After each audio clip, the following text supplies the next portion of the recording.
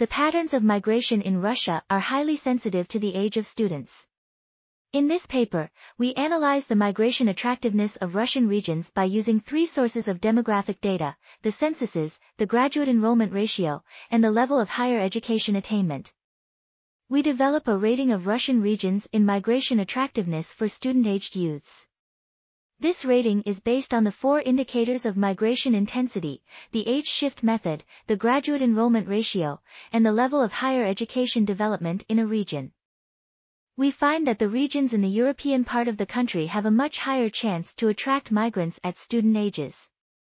This article is titled Interregional Migration of Youths in Russia, a comprehensive analysis of demographic statistics, and was authored by Ilya Kashnitsky, Nikita Mkrtchyan, and Oleg Leshukov.